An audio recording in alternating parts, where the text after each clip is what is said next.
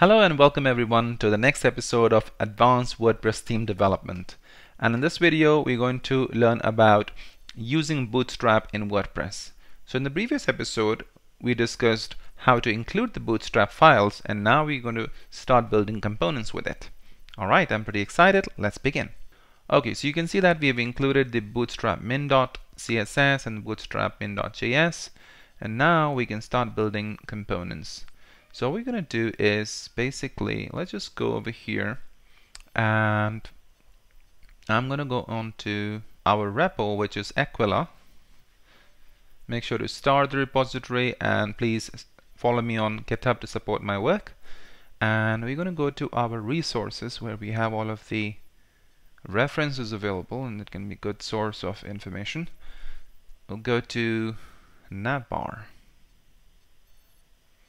Okay, so what we want to build is basically navigation in WordPress. To save time, we're going to use Bootstrap, so we don't spend time in adding styles to it and focus on the WordPress functionality part. So you can see that we've already got a navigation here, so all I have to do is just copy this. And then we'll come back to our header.php because the navigation should ideally reside in header for the header menu. So before even we start with the header, let me just take this inside of a div and let's give it an ID of page, and let's give it a class of site, and then let's also have the header which we had pasted. We can also have another div with an ID of content. So above the header, so below the header we'll have content. Okay, and then we can also have the class of site content. Okay, and let's just cut this and put that in the footer right over here. Great. Now let's give it an ID of masthead, and then let's give it a class of site header, and we can probably give it a role of banner for the accessibility. Now we could go ahead and paste the navigation here, but I like to keep things clean, and WordPress provides us with an excellent function which is called get template part. Okay, so this function is basically used to include our templates. So when we are working with big projects, it's important to break your code into small chunks. The reason for this is because if you are working on a big project, first of all with multiple people, you can focus on just one component and not worry about what else is going on in the rest of the code, rest of the project. And also if you come back to it, your own code after like a long time, maybe 6 months or 1 year, then when you have looking at the code at smaller pieces, it is more readable for you. And also if there are any bugs, it's easy to solve it because you're just looking at a small piece of information rather than whole 1000 lines of code, and then you have to go through each one of them and find out what's going on, right? Let's keep it simple. So what we're going to do is inside of the root, we're going to create a directory called template parts. As a convention, this is what we name it as, however not necessary. And inside of this we'll put a directory called header, and inside of the header let's keep our navigation, so we'll do nav.php. okay, and again, as we have been doing, let's give it a comment of navigation template. Let's make it like header. One of the other advantage of using templates is that you can reuse them at multiple places. So like you make a postcard, and then you can use the same postcard throughout the site whenever you are displaying the blog posts. Okay, our beautiful theme Aquila. Alright, so all I have to do is just copy this one more time and just paste it here. Awesome. Of course, we've got a navigation, but in PHP, ideally what you would have done is done like include once, right? To include it, or require once for that matter.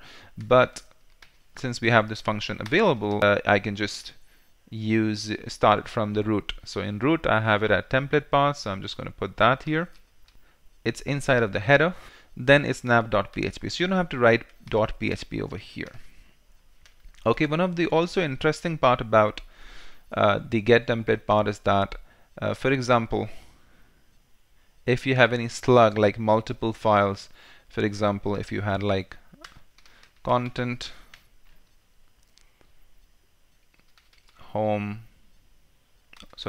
content post.php, let's say you had content page.php. If you had multiple files with the same name, you could use their slugs. So something like this. So if you had to include this, so you'll write like get template part, template parts, and then content, and then comma, what. Okay, so we may want to use that later, but just let you know that that's a feature that's available with it. And if you go on and check it, what's happening inside of it, you can see that it says you can use the slug and the name as well. So this basically loads the template part into the template and then provides a simple mechanism for child themes to overload reusable sections of the code inside of the theme. So you can read about it. It's available in general template. And basically it uses your slug as well. So you can see that is your slug, which is like content was your slug, and then the name, whatever the name of that file was, right? So if you don't pass the name, then it's just going to use the slug and then .php. Okay, so you can see that if the name is not empty, then if you don't pass the second parameter, which is the name, like we did and in the second example I gave you, then it's going to just use the normal one, which is in our case the first one was nav.php, nav and then .php. But if you did pass the name as second parameter, then it's going to use this form, which will be the slug, like content, and then dash name, which will be post or page.php. So pretty good actually. So it's important for you to look at the core. I highly recommend. The reason for this is because a lot of times all the information is not available online on WordPress.org, but you have a valuable resource. You have your core right at the palm of your hand. You can just go ahead and go through it. For my case, I use Command B on PHP Storm to go to the function definition. You could just search that function. You could go over here and do like search, and you would get the definition for that function where it's defined. Awesome, great. So I think that's good enough for us. And then what I'm expecting is that I should see the navigation onto our front end. Let's take a look. Awesome, congratulations, you've got your navigation here. You can see the navigation is working. You've got your search and all that stuff. You minimize, it's also responsive. So you've got your M menu also working, all good. We don't have to spend time in building these things.